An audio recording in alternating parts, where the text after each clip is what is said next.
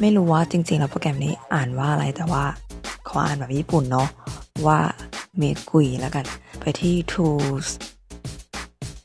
แล้วก็เลือก AVS Script Creator เพื่อที่จะสร้างวิดีโอที่จะฝังขึ้นมาวิดีโอ Input เลือกไปที่วิดีโอที่เราต้องการที่จะฝังซับที่นี่คือ43กดที่ Direct Show Source เพื่อที่จะโชว์วิดีโอขึ้นมาโดยตรง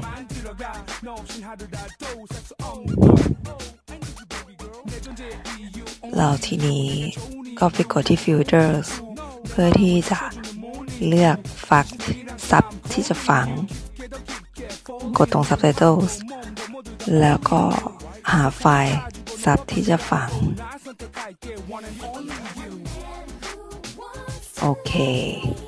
กด Preview AVS Script เพื่อความชัวร์ว่าซับถูกไหม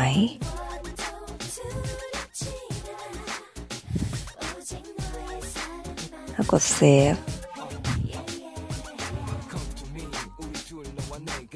แล้วก็มาดูที่วิดีโอ Output ต้องเปลี่ยนชื่อใหม่เพราะว่าไฟล์เดิมมันชื่อ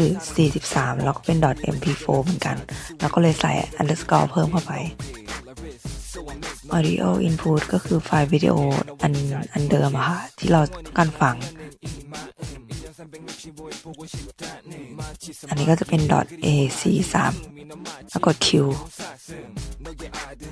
รอสักแป๊บหนึ่งอันนี้คือแยกไฟล์ Audio กับไฟล์วิดีโอเรากำลังแปลงไฟล์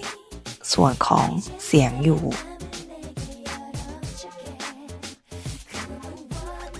เสร็จแล้วก็มากด Q ที่ส่วนของวิดีโอ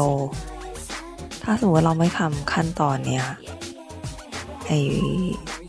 AVS Script ที่เราสร้างมาตอนแรกมันจะมีแต่วิดีโอจะไม่มีเสียงเลยอันนี้ก็รอแบบสักพักใหญ่ๆขึ้นอยู่กับขนาดของไฟล์วิดีโอขึ้นอยู่กับคอมจำนวนเฟรมอะไรก็ว่าไปคือต้องรอสักพักเลยทีนี้พอเสร็จแล้วมันก็จะโปรเกรสอยู่สักแป๊บหนึ่ง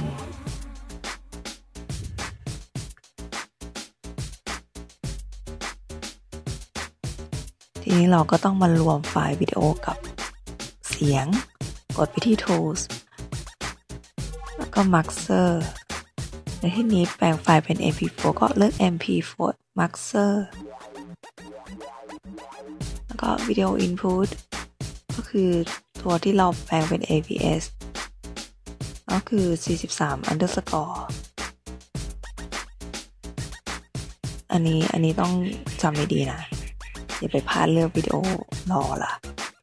แล้วก็ input audio เสียงที่เราแปลงคิวเมื่อกี้เป็น43ที่เป็น .ac3 ค่ะ